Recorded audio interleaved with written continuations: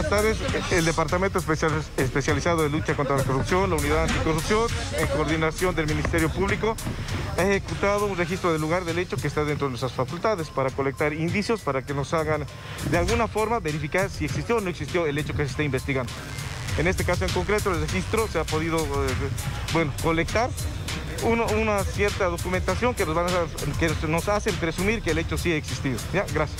¿Qué documentación se ha logrado secuestrar? Toda la documentación, se va a llamar una conferencia de prensa, el director departamental, bajo la dirección también del fiscal distrito, se va a llamar una conferencia para que pueda brindar mayores detalles. ¿A qué oficinas ingresaron? Ítems.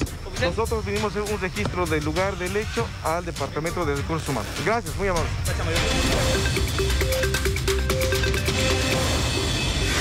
Esta información nos amplía en vivo Carlos Gil desde la Quinta Municipal. Adelante, por favor.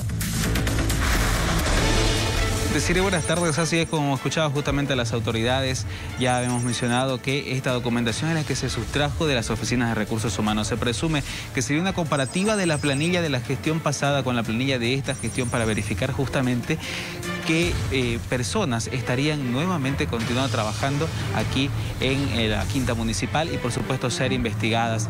Esto está a la espera, por supuesto, también de que la Oficina de Transparencia pueda conversar con nosotros para verificar la cantidad de nombres que se tiene en estas denuncias para ver si son 800 o son más justamente. Entonces este es el tipo de documentación que se sustrajo justamente de la Oficina de Recursos Humanos, quien fue inspeccionada por poco más de una hora justamente por esta comisión de fiscales a la cabeza de Marcela Terceros, quien es la encargada justamente de este caso.